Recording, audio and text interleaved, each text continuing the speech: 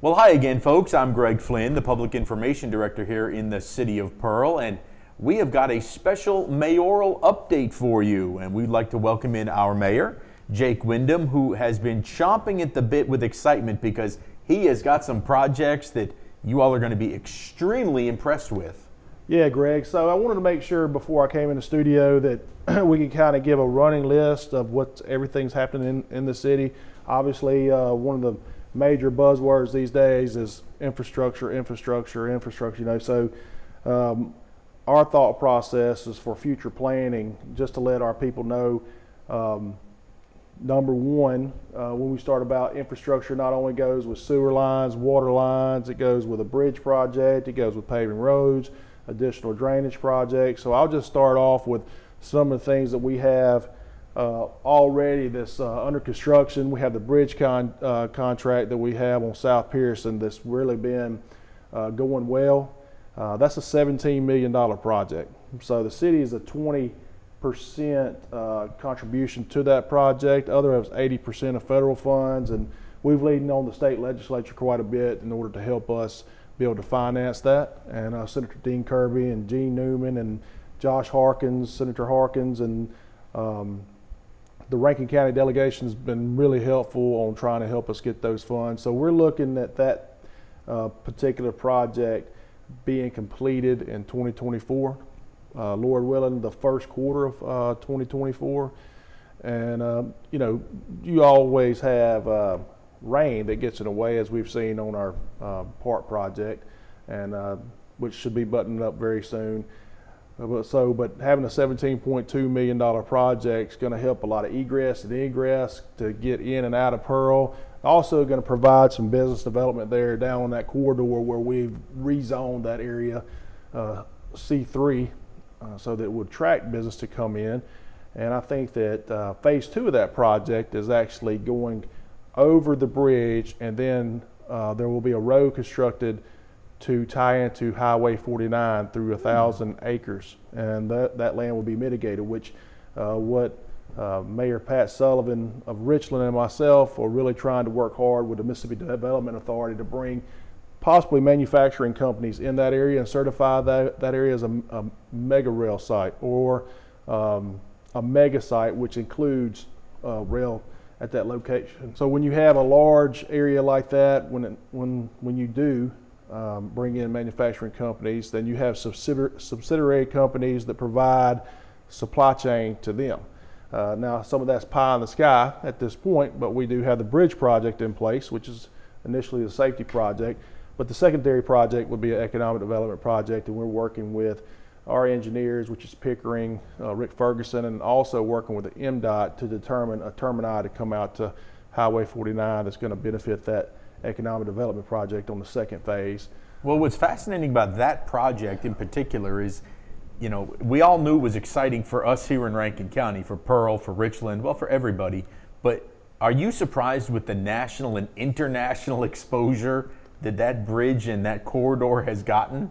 Yeah, so if you look on our Facebook page, you would see different languages posting on there. And I'm not an engineer, but talking to our engineer that designed the whole project, Rick Ferguson, it's one of the first projects like that done in Mississippi, and obviously it's an impressive project where many engineers around the world wanted to see it actually get set in place by 875-ton crane. So it was very impressive, and you know, a project that had been asleep for a long time. I always like to call that project the phoenix that we rose from the ashes. And but it's been a well-needed project, and it's going to help people, and it's going to help Pearl not only for safety, like I said, but it's going to grow us from a economic development standpoint. All right. So, and moving down the list. Yeah. So we have phase 1 of a sewer project on Airport Road. There's going to be 2 phases to that. Going down South Airport Road, it's going to help serve the historically African American communities over off Sweet Home Church and off Old Whitfield Road, but it's also going to serve people on Airport Road to just right there at State Hospital. It's going to be beyond our city limits, but we're going to have to tie into a lift station there for West Rankin Utility Authority. That way we can actually feed the sewer from the north part of airport all the way to that location so we can get it to the sewer treatment plant. Again, the thought process is serving your citizens there, and secondly, you have the opportunity to bring an economic development project or business development, because if you have sewer, we already have water there. If you bring sewer there, then the potential of more business coming there is, I guess the lack of better terms, is you're setting the fields fertile for additional businesses to come in. So we're excited about that. That's like a big empty canvas. A lot of that tracts of land there are just waiting to be developed. So you see that, and then there's a lot of tracts of land, a lot of parcels that people own. And so placing sewer through that particular area is going to be really good for the city. Now, the first part of that project, some of that was WCI funds with MCWI funds, which is ARPA funds from the federal government. Total cost of that project's $3.5 million. The second part of that project, which will actually go from, it's about approximately midway down Airport Road, they actually tie into the lift station there at West Rankin, is $4.5 million.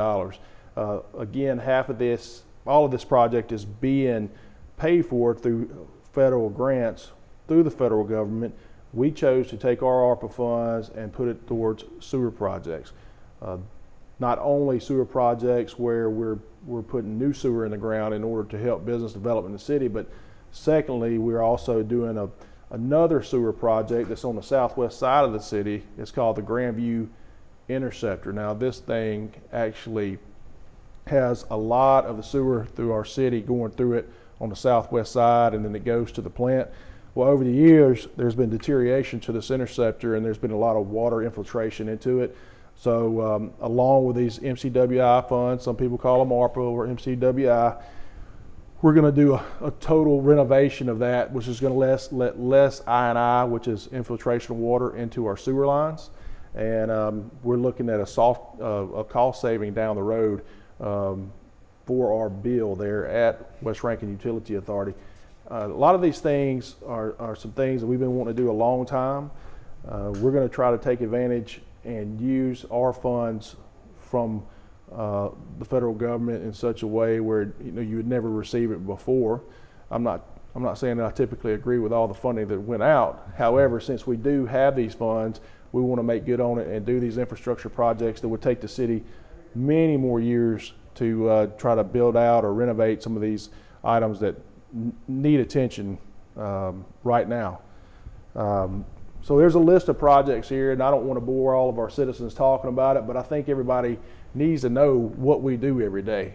We don't, if you come by 2420 Old Brandon Road, there's a lot of work going on, and there's a lot of things that we're trying to push out.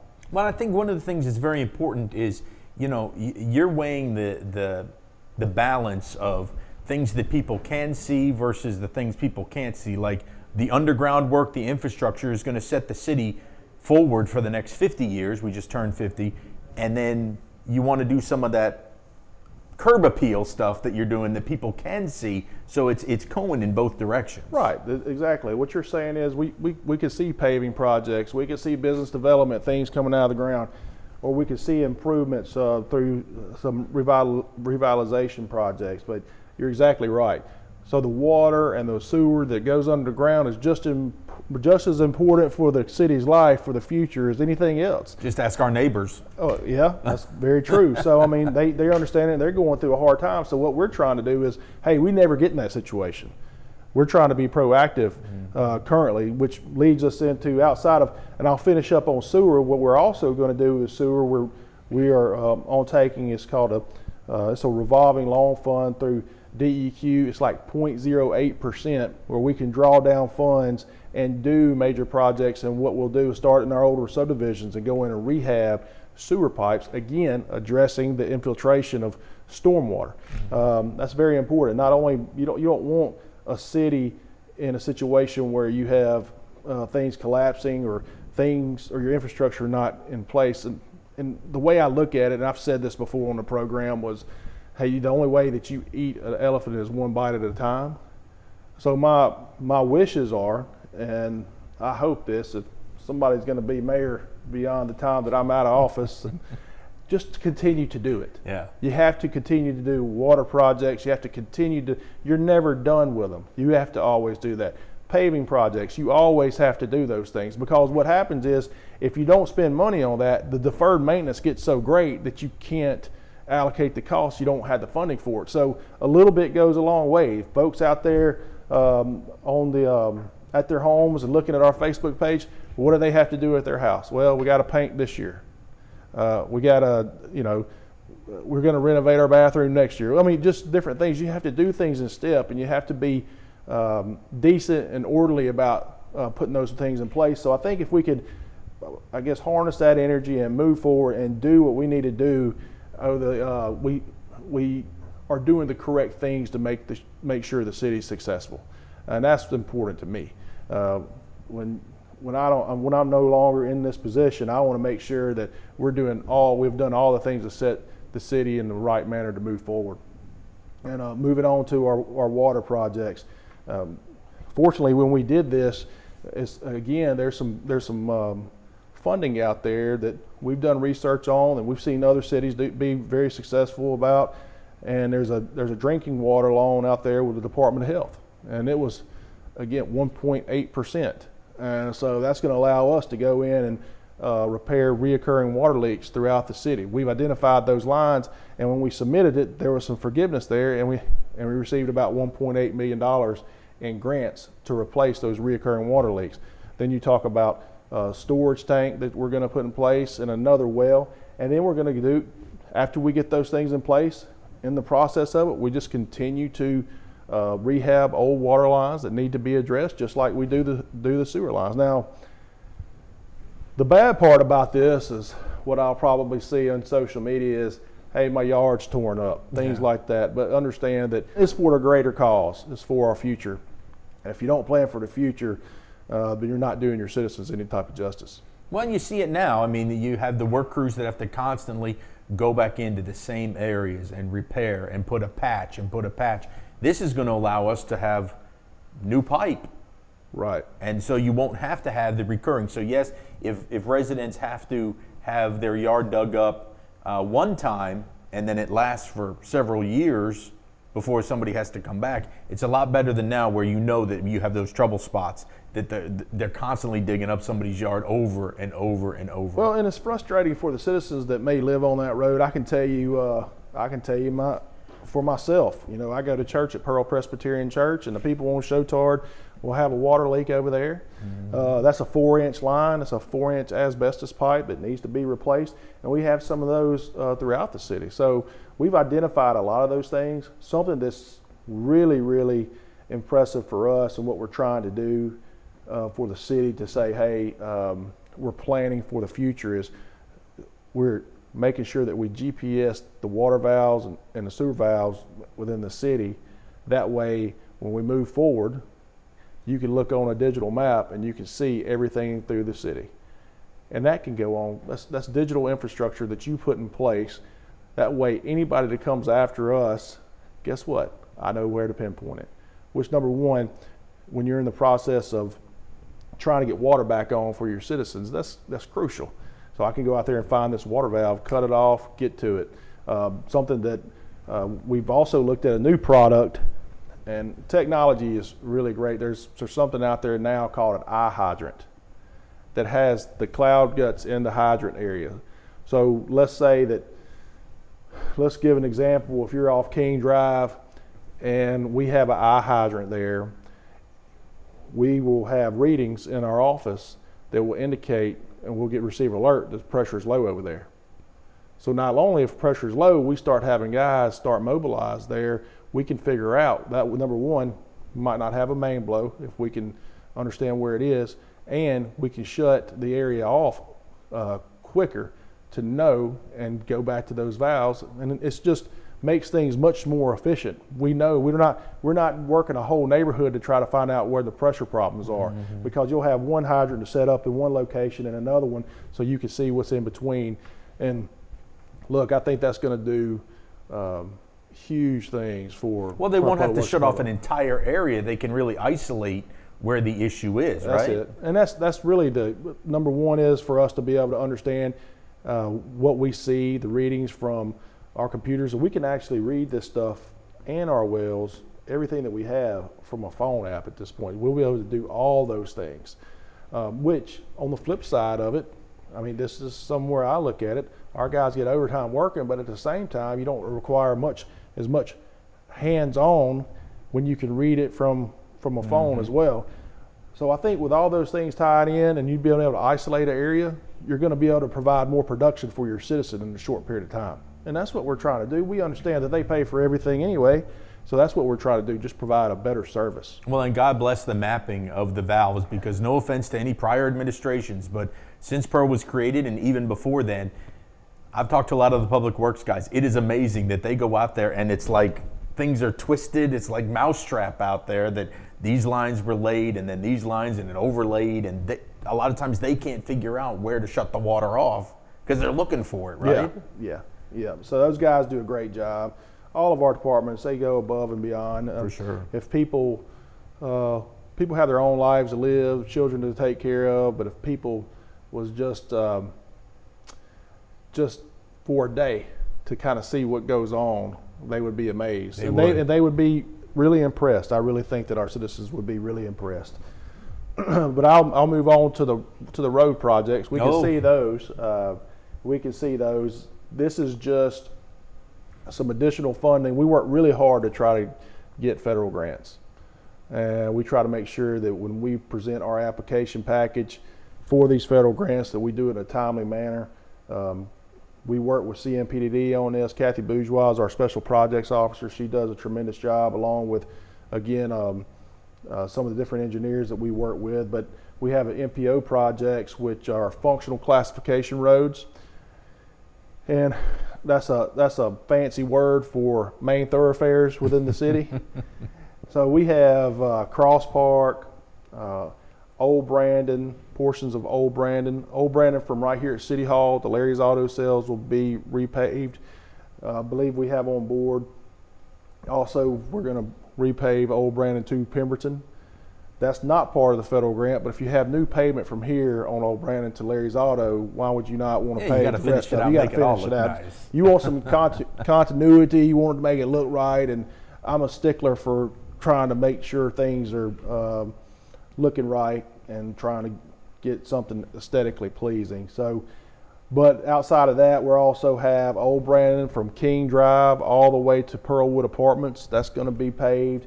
Cross Park Drive, which is behind the road behind DBAT, North Foxhall. Also, we're going to have Weems Street, which is on the southwest part of the city, an industrial area. So it's that project costs us $1.8 million, and we have set aside enough money, 20% of that, to be able to do it. You know, a lot of these things you can't do it without being good stewards with the funds that we receive, the tax dollars, whether it be ad valorem or sales tax. I mean, the mother's milk of any organization is money. Oh yeah. So we have to be able to put aside these things in capital projects in order to get these things off the ground. And just moving right into the same type thing, it's an 80-20 grant. It's traffic signal upgrades. And if y'all notice, we've been able to replace all of our traffic signals within the city except for two.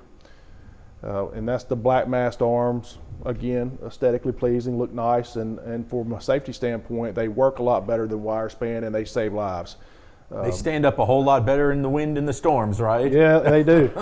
They do. But the light at Phillips and Pearson Road, right there at Frisco Deli and Texaco, it's going to be replaced with black mast arms, and also the light at 49 and 80, which is a wire span signal as well. That's going to be replaced. There will be some delay in that because of the ordering of the material, but we actually have we've just bid that out, and Powell Construction was awarded the bid, so that'll be moving forward. And you know, another thing, that's a safety project. So I mean, if you can continue to provide some additional safety for your citizens, that's what you need. And then for me, I'm a little OCD, so now that means all the black mast arms were in the city. We have one left one more left they will have to do, and that's West Rankin Parkway. And so since we're talking about paving right now, I'll just touch on this. You know, I've been in close contact with the executive director of MDOT, Brad White, and he and I've had a lot of conversations. So, the public, there's a lot of things that go on what people say. We're having a meeting with MDOT Wednesday at 3 p.m. here at City Hall, and it's going to be with the executive director. I've asked the aldermen to attend if their schedule allowed, and most all of the aldermen are going to be there, just for us to get in the room. Sometimes it's better for them to hear the information coming out of the executive director's mouth. So, but here's what I'm going to tell everybody. The project's not going away. Hemp Hill was awarded the project in 2019, and MDOT inspectors got out there and found additional bad dirt, so that caused them to caution with moving along with the project. So there's a stop work at this point. There's Hemp Hill's finishing up, and then they have went out. When I say they, MDOT has asked Burns Cooley Dennis, which is a geotechnical engineering firm, to go out, look at the dirt some more, and they've also the MDOT commission recently hired Neil Schaefer to go out and redesign. So with all that being said, it's not on my timeline, and there's variables that come in, but we don't pay for that road either. So MDOT is the sole person or entity, that's going to be paying for the road. But I want to make sure that our citizens understand that it's moving forward. It's not dead. There's going to be a lot of benefits to that road connecting to Flowood. I've worked with Mayor Gary Rose over there in Flowood, so there's going to be a lot of things that come out of that. It's just, as I've said before, you think that projects are going along just great, and then you hit the wall, and then now it's just the perseverance to keep pushing and not give it up, and make sure that the persistence is there from my position as being mayor. That's what your job is to do, is just keep things rolling. Try to make sure that we don't get stagnant on projects. As I said before, the park project has been a contentious thing through our city, but you have contracts that you got to deal with, and then hey, we're getting to a much more closer stage at this point. And but I would like to say to our citizens, part of that construction project on the park itself, if you drive a little further up Center City Drive, you can see the baseball fields were done. It was the previous general contractor. You go up to Center City, it's part of this phase 2 with the parks being done. The Octagon building's been renovated. You had a soccer concession stand that's should be completed very soon. If not, I won't be able to go to soccer games for my child. But Bright Park has a bathroom, and then Jenkins Park is getting a new attendance office. It's well overdue. Things that people have asked for years at Bright Park is being done. New attendance office that needs to be done over at Jenkins Park is being done. And so there's other things, a part of that scope of work that has to be considered from the citizens. But anyway, I appreciate the continued patience, and if anybody would like to contact my office and talk about that in depth, I'd be more than happy to do that. No, and those will open. It's not a question of if, but just when, right? Because what did they say the last time? Almost all of those projects are at 90+% completed. Yeah. So they're really close, but it's just getting over the hump to finish it out, right? Yeah, that's all it is. It's just getting the hump. And then when you have the amount of rain that we receive in Mississippi is a whole lot at times to deal with. So, but yeah, they're right there on the fringe of being completed. And I know we don't dare give a date, right? Because it's one of those things where we're working as fast as we possibly can, right? No, yeah, you work as fast as you can, and you got to work within the scope of a contract. That's really it. You have a contract that says, one of the things that I had to consider, we awarded that project originally in August of 2020, during the midst of COVID, right? And so in the contract it says pandemic, which covers you pretty heavily in the contract. Oh yeah. So this is my thought process, and everybody has different opinions, but this is the way I approached it. And so we have this contract that states this. Let's say we cancel the contract. Let's get sued. Number one, we'll be in litigation. There will be no progress on the park. and then after we rebid it, it'll be 30 or 40% higher than what it was originally. So just because of inflation and everything else, I mean, it's. So my thing is, you know, as much as it is from a frustrating standpoint, there's some new ownership in this construction company that's really turned things on the last 6 months. And so what I have to make sure that I tell myself not to think emotionally, right? I got to think from a CEO standpoint. Yeah, absolutely. I mean, I got to think about concrete facts, what's being presented to me, make executive decisions based on the information given to me. And I think that's how you have to do things and get things done correctly. So, you know, we rode by there one day. This will crack you up. We rode by the park, and Maggie Kate's sitting in the back seat, and she's like, "Man, I wish this mayor could get this park built." She just smiled. I was like, "Thank you, I appreciate it." She was just smiling from ear to ear because she hears it too. You know, me talking about it. So it's. Well, that's one of the things I do want to point out is that, you know, you hear all the rumblings, you hear people making fun of it, and, you know, you're a Pearl guy. You're born and raised here. You are Pearl through and through. This is just as frustrating to you, probably more so than to anybody else in the city. Yeah, there is no doubt about that. No doubt about it. You know, it's been long.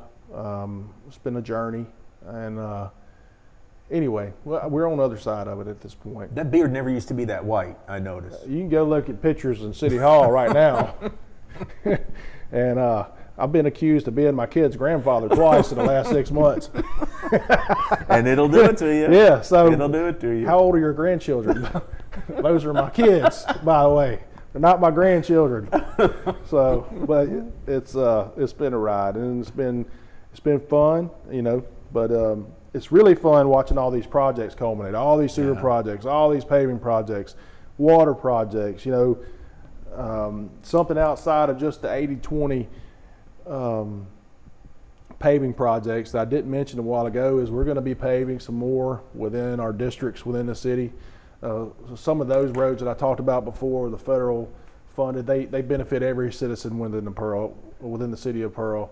But we're going to be concentrate on doing some more paving within the districts within the city. We're gathering that information now. Our public works director is putting a budget together again to make sure that we are doing things within our means, and then trying to satisfy citizens at the same time and setting expectations. You know, I think if you could do some of the simple things really well, then it benefits the economic development. It benefits having over 1,000 houses built in your city right now, and that's something else that we have a lot of construction going on, versatile homes throughout the city, on the south part of the city and the north part of the city. So there's a lot of things that are happening that I'm very proud about. And again, so the other day I looked at it, and it's not all the time that I talk about this, but our sales tax revenue, and you've heard me say this, but it's a clear sign of commerce within your city. And so we rank number 3 in the metro area in sales tax revenue. Jackson's first, Ridgeland second, Pearl's third. And so that has not always been that way. And with the help from the good Lord and guiding our decisions around here and the patience of our citizens, then, you know, things are going really good. So I think probably from our standpoint, this infrastructure program is just a campaign of excellence. And what I want to do is, in the upcoming months, this is going to start soon, and then over the years just show people what's going on, whether we provide camera footage or drone footage or things of that nature to let people know that we're in tune to what needs to be done, that we're not going to fail them when other municipalities haven't done the things needed to move the city forward. That's very important to me. Well, I mean, it's a great kind of a state of the city update that you're giving as we turn 50. You know, financially, we're doing fantastic too. Your conservative leadership and keeping money back in reserves and in the bank account. You know, you just had the recent audit from last year, and we got shining grades on that too. We did. It's an unmodified audit, which is the highest rating that you can receive. Our net position changed $9.5 million. you know, we had a negative fund balance at one time on our audit. Now we have a positive $14.1 million, and there's a lot of municipal accounting in there, but to be able to come from where we were to what we are now just means that we're going to be able to provide more for our citizens in the future. So it's taken time to do so. But let's touch on that. What was the fund balance when you took over? It was negative $924,000. Negative $924,000. Now, as you just mentioned, it's worth saying that number again. What is our fund balance now? 14.1 million currently. That is crazy. It is crazy. So I don't, you know, that's a team working together, people understanding things, putting internal accounting procedures together, and you know, I think it's important, the most important, to give God the glory. We're trying to use some principles that to honor Him, and I think He's honored us. I really believe that because there's some things that have fell into place over the course of the last 6-7 years that, you know, we couldn't have done it within amongst ourselves. Let's put it like that. Good things have happened. Good things have really happened. I'm really excited. There's one thing that I want to touch about, maybe some of the things that are not as major as our infrastructure projects and paving projects and signal projects, that we still continue to try to work on the revitalization of Highway 80. We have some projects that are coming up on some shopping centers that we're working with the owners there to try to provide some aesthetic improvements, which I think will provide some, I think for our citizens, it will be contagious for other businesses within the city. I think people have seen Trustmark Bank there on 80, looks completely different. In the last 6 years, we've had 30 buildings painted on Highway 80, and it's not because of Big Brother coming in there saying everybody needs to do this. It's building civic pride. It's looking your best and putting your best foot forward. I grew up in the 90s, so I was exposed to Deion Sanders, you know, look good, feel good, play good. That's right. And so for me, it's just saying, hey, you know what, we're stepping up our game here. We want to look better. We want to present ourselves better. We want to be a progressive city competing. When you move into the number 9 slot in the state for sales tax revenue, we're the largest city in Rankin County, and you know, I'm trying to act like it. You know. Yeah. Well, and you get that pride. I mean, there really is something about it. When you drive down our main corridor, when people come into the city, you make that right off of Pearson Road, and you're going to come down Highway 80. You want it to look classy, right? Yeah, and you know, I'm not trying to be somebody else. Right. I'm trying to be the best Pearl that we can be. Yeah. And I think that's important. And we work with people all the time, so we continue to do that. You know, and I think some of the other things that people don't know, they probably go to other cities and they wonder why we don't have "Welcome to Pearl" signs. Well, Pearl is uniquely built on an interstate corridor. So, according to federal highway, you have certain criteria that you have to meet in order to put a sign at certain places. So we submitted 4 signs to MDOT, and they checked with Federal Highway, and they've approved 2. So we're working with the Chamber of Commerce to put 1 in place pretty soon, come up with a design, and then have it constructed. So those are some of the ancillary things that you don't think about. No, it's crazy. If for the public at home, you have to get permission to put up a "Welcome to Pearl" sign. You got to get permission to plant a bush on Highway 80 in the center turn lane. You know what I'm saying? I mean, it's just part of it because you have these regulations that we have to go through, and there's some red tape. But we try to do the right thing and be in step with MDOT. There's a lot of good guys over there, and again, the executive director over there, Brad White, he's helped Pearl quite a bit during his tenure. He hadn't been there but a couple years, but he's really made an impact on that organization, so it's helped the city in a great way. Well, and I know pretty soon we'll have some more news about Midtown Pearl. There's some things that are going on right now behind the scenes that we'll be able to share with the public in the near future about growing us into a midtown, not necessarily a downtown, but a midtown here from Pearson Road to Beardeman, from Highway 80 to Old Brandon Road. Yeah, and here's our concept is we control property here on the complex. When Main Street came in, we had the scope of work of what could occur on this complex. And this past board meeting, we surplused the items or the structures that are on Shepherd Field. Right outside this building here, the old Pearl Police Department parking lot, that's going to be a commercial parcel too. We've raised the standards through working through Orion Group. So if these two pieces of property are sold in the future, then there's going to be an architectural standard that's high. Now, one thing about some cities that are pre-World War II, they have different architecture than we do, so they have the downtown area. What we got to start with is this synergy just for what the land that we can control itself, and then work with realtors, work with developers to try to expand it. I can't go to somebody that lives on Pearl Drive or Parkway and make them sell their house. Right. Even when we've approached them in the past about doing that, I can't make them sell. But what I can do is have this complex where we have possibly new construction, which again, activity breeds activity. So, and then from there, expand. If somebody comes in, and I want to say this, so here's the thing when you talk about government and talking about state statute. Say we go to the house on Parkway, a citizen at home says, well, won't you just offer them double the price of the house of what the retail value is or what the appraisal value is?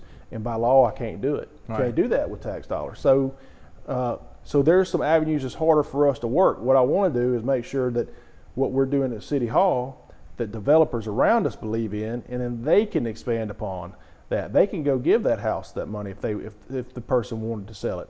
Well, you mentioned the word before, and I think it's perfect. It becomes contagious. Yeah. So you want to make it nice, and then it becomes contagious that everybody else wants to build up the area around to be part of this complex. Right. And it doesn't happen overnight. I want to set some expectations right now. I don't expect this thing to happen today. I mean, it's not happening like that. It doesn't occur like that. You know, Stacy Smith, our Main Street events coordinator, she's went to several of these conferences, some out of state, some in state, and sometimes it takes several years to get this thing going. And some of the things that have slowed down on this was we still had Park Place that utilized the field, so we couldn't move on things as much as we wanted to. We wanted to go ahead and put the plan in place and move forward in a way where we're making the correct decisions. Now, people were asking, you know, we've had phone calls about, hey, where's everybody going to play Pee Wee football? They're going to play on Allen Guyton Field. We have a multi-purpose field there that football is going to be played on, and then now we'll have every sport on Center City Drive centralized to a complex, which I think that's a good thing. Now, at the end of the day, you have what's the highest use of an empty football field? Now, a 1968 graduate from Pearl, I got an Uncle Tom Windham graduated here. He was, y'all messing with our football field. I was like, well, I'm just saying, you know, for us to grow, you got to change your plan. And so we're changing the plan, and we're trying to be progressive in a way where trying to be, when I say progressive, creative. I mean, that's really the tone that we're trying to set, being creative. And if we can do infrastructure right, if we can make sure their funds are where they need to be, and then be creative, then we can move into a place where we're sought after even more than what we are, from our public safety to our services to, you know, really and truly, I get a lot of compliments on the city of Pearl just because of our citizens just being down home good folks that are easy to talk to, and they don't put on any they don't put on any frills. They're just real easy to get along with. A lot of people that have moved here from other areas. So with all those combinations coming together, I think that we make a big impact, and we continue to make a big impact. I mean, you think about it, Chipotle's coming in on the east side of town. We have a couple of restaurants, which it's under contract. I'm not saying them. No. Yeah, the park has made me gun shy a little bit. Oh yeah. It's made me gun shy a little bit. Somebody can pull the reins back, and there goes the ride. Yeah, so we have some additional restaurants looking over here on the west side of the city. Then we have Team 10 that's going in on Old Brandon Road right there before you get to El Dorado on the right. So we have some things occurring throughout the city That's really good. So we're thinking more food places, infrastructure improvements, starting a midtown area. And if you start itemizing all the projects that we really have, if I just started telling you everything and not put everybody to sleep, it'd be over 30 projects, easily. Well, I was asked by the media recently to kind of define Pearl. What makes Pearl so great as we talked about our 50th birthday. I said, number one, it's diverse. We are welcoming of everybody, and you can take a look at our demographics. We are as diverse as a big city. And two, we have all the amenities of a big city, but we also have that small town atmosphere. You know, whether you make a lot of money or you don't make very much money, there's still a place for you here in Pearl, and you're loved. That's exactly right. That's a great way to put it. And it's been really special celebrating this 50th anniversary. If you would have told me when I was 15 years old, when I said that I was going to run for mayor of Pearl, that I would have been here when the city turned 50, you know, I would have told you you're probably a liar. But through the process of, you know, working with, you know, former mayors, seeing former elected officials in the city, or people that were significant in the city at the time, let's say like Ron Morgan has a wealth of knowledge, and then our city historian Chris Reed, you've worked with him. It's just been something that's really good to make people understand, hey, you got to know where you start from to understand where you're going. So you think people need to put this in perspective. Pearl was or became a city in 73, and then look up the accomplishments that it's made in just 50 years. In just 50 years, if you compare, you know, if you have other cities across the state that are more successful or less successful, and we've only been a city for 50 years, I mean, we've made great strides, and we've had a lot of people come before us, and we have a lot of people's shoulders that we're standing on right now today. But I want to thank the citizens for everything that they do day in and day out. I realize that sometimes you can, myself, I can get caught in just working, and I want to make sure that I come in here and tell everybody what's going on. And look, if you have a question of me or something that you want to talk to me about, we have a on our website. You can send me a message, or I'll just tell you my email address is jwindham@cityofpearl.com, and you can reach me there if you want to talk to me about some things and meet with me that you think the city needs some guidance on. I mean, we'll be more than happy to sit down with them. Well, the present is exciting. The future looks even greater. Mayor, thank you for that state of the city here as we turn 50. You're welcome, Greg. Thanks for having me, man. All right, you guys can track us anytime. Follow the news on our social media. We're on Facebook, we're on Instagram, we're on Twitter, we're now on Threads. So you can find out information. It's not a secret what we're doing here. Until next time, I'm Greg Flynn. You folks have a great day.